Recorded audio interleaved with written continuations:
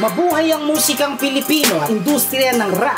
Ako nga po pala si Numerus at nandito po tayo ngayon sa Fatal Sign Records aka Laboratorio ni Temyo. At maraming salamat nga pala sa Rap and Roll Clothing, especially kay Amo para sa aking kasuotan. At salamat din sa 2015 King of the Beats Curse Box Production. At salamat din sa Tugs Burger sa mga naghahanap ng masarap, lupet at astig na burger dyan.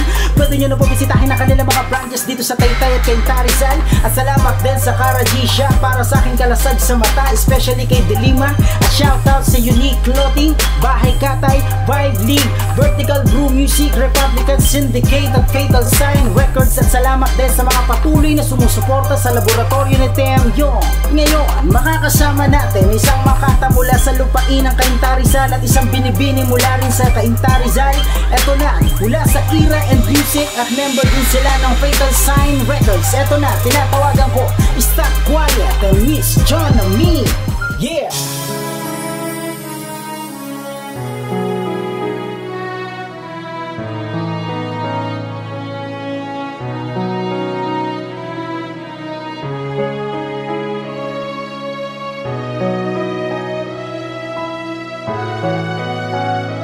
QuitAndPlayBeats.com.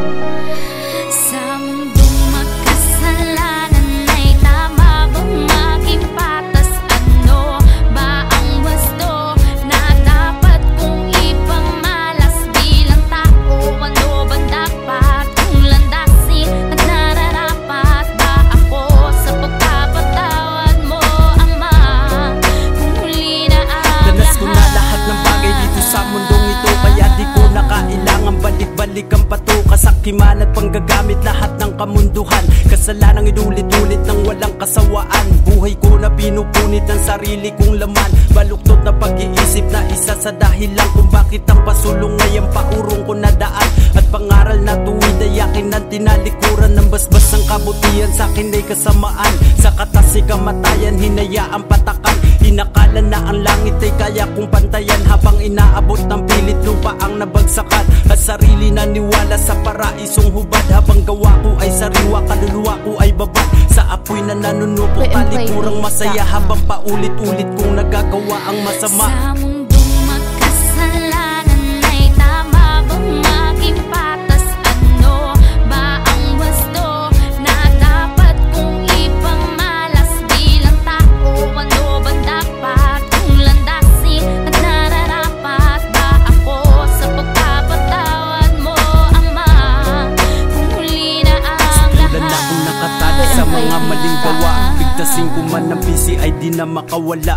Huli na ang pagsisisi, ubos na ang himala, at ang awa ni Ama wala na ring magagawa. Dahil di ko nakayanan na talunit paglabanan ng tahasan na tukso na mortal niya nakariban. Ang anghel na kumalaban sa puo na may kapal, na maikukumpara sa tulad kong naging hangal. Sa dilim ay nagpasilaw, sa liwanag ay uhaw, hinakbang ko ang sarili sa bangin nagpaligaw. Sa gitna ng kagubatan ako ang tinutuklaw, ng ahas sa karunungan ako ang tinatanglaw. Kaya kung magsisiman ako ngayon ay huli na, pagkat aking katawan nakahimlay nakapusta. Sa imperyo ng impyerno ang dyablo nakaamba, na siyang nakabantay kapag ako'y kumawala. Sa mundong makasalanan ay tama bang maging patas? Ano ba ang wasto na dapat kong ipamalas bilang tao? Ano bang dapat kong landasin at nararapat ba ako sa pagpapatawad mo, Ama?